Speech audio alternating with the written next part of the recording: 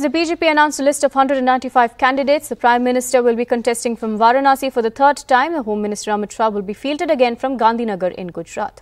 Few important women candidates are Smriti Irani from Amethi, Hema Malini from Mathura, Basuri Swaraj from New Delhi and Lok Sabha from Hooghly.